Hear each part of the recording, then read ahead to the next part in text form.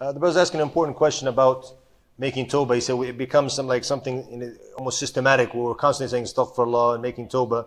But sometimes you might not feel it inside, it might not show up in your actions, or you're falling back into sin. All of us fall into this thing. And this is a very important question. And he said, how can the Taubah be authentic? For the Taubah to be authentic, there's two main parts of this question. And first of all is how can the Taubah be authentic is the question.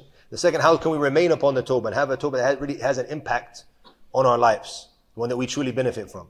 Obviously, for the Taubah to be authentic and to be accepted, we know that there's three conditions that must be met. All of us know these conditions.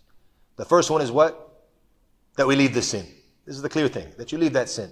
The second thing is that you have regrets of what happened in the past. You did that which is haram. You don't say, alhamdulillah, I enjoyed the haram for so many years, now I make Taubah. No, you have to actually feel bad and regret what you did. And the third thing is that you have the true intention to never go back to that sin. Once these conditions are met and you do it and you act upon it, the Taubah is accepted. Inshallah ta'ala, if you then have your iman and your good deeds, as we mentioned in the khutbah, those bad deeds will be turned into good deeds, inshallah ta'ala. Then what happens now, and the brother alluded to it in his question as well, Allah ta'ala, who might fall back into the sin. And then we repent again. So it becomes something like, I'm repenting, and then I'm sincere in my repentance, but I fall back into it. And then again, it's just like a cycle that never stops. So you feel like you're not really repenting. What did Allah tell us in the Quran? Inna Allah yuhibbu, that indeed Allah loves who? From those who make Tawbah? At-Tawwabin. Not the Ta'ibin. There's a difference linguistically in the Arabic language between At-Ta'ibin and the Tawwabin. Ta'ibin, khas, they made Tawbah, it's finished. The Tawwabin, they're constantly making Tawbah. If you're constantly making Tawbah, you're constantly doing what? You're constantly sinning. But when you sin, you immediately return to Allah subhanahu wa ta'ala. This is the way of the believer.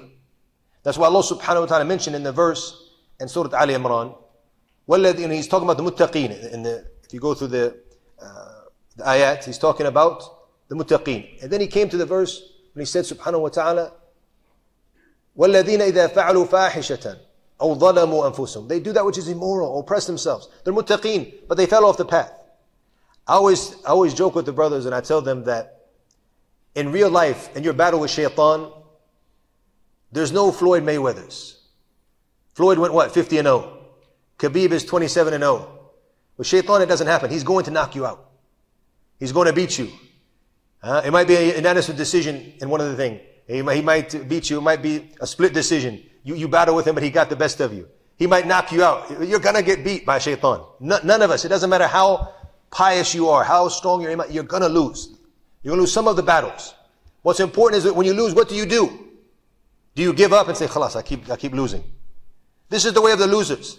But all of the winners, look at all the success stories, in deen and in dunya. You'll find that the people went through difficulty. Lost. Look at the story, you look at basketball, Michael Jordan. We look at his story. He was cut from his team. He wasn't good enough to play in his high school team. And look who he became. Hands down, the best player to ever play basketball, subhanAllah. Through work, repeating, becoming. This is the way as well. If you want to be someone who remains on the Tawbah, you have to constantly repent. In the verse, when Allah mentions they did that which is immoral, they fell into the sin, what does He say? ذَكَرَ Allah. They're sinning, they sent the night before, the next day. It should be at that time, but maybe shaitan had the best of us. I wake up in the morning, I remember the greatness of Allah subhanahu wa ta'ala. Even better, when I'm sinning, I remember the greatness of Allah subhanahu wa ta'ala. What's the next thing that I do? فَاسْتَغْفِرُوا لِذَنُوبِهِمْ وَمَنْ يَغْفِرُوا ذَنُوبَ إِلَّا اللَّهِ. Then they right away seek repentance for their sins. They seek repentance for their sins, and who can forgive the sins other than Allah? وَلَمْ يُصِرُّوا عَلَى مَا فَعَلُوا وَهُمْ يَعْلَمُونَ. And do not persist on doing it. Do not persist. Why? Because they made Tawbah with the three conditions that we mentioned, and they continued on the path. If you get knocked out again, if shaitan gets the best of you, immediately what? You come back again, you get back on the path. This is the way of the believer. And once we understand this, Allah loves the Tawwabin. The door is open. As the Prophet ﷺ told us, كُلُّ بَنَادِمْ خَطَّى. All of the children of Adam make mistakes. وَخَيْرَ الْخَطَّئِينَ التَّوَّابُونَ. And the best of those who make mistakes are once again the Tawwabun, the ones who are constantly repenting. So we made a mistake, we come back on the path. We get knocked off the path, we come back. Until we meet Allah subhanahu wa ta'ala, and Allah will be pleased with us. And Allah will assist us in staying on the path.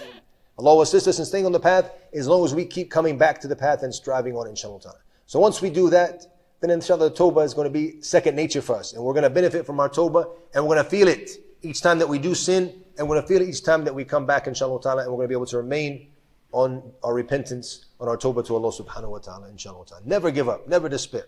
Always continue. Never let shaitan get the best of you, because Allah will always forgive your sins, and the door of the forgiveness of Allah subhanahu wa ta'ala, the doors are always open inshallah ta'ala. As long as we truly repent to Allah, Allah is going to forgive us. You have that true intention never to return, and you keep striving. That's the key thing inshallah ta'ala.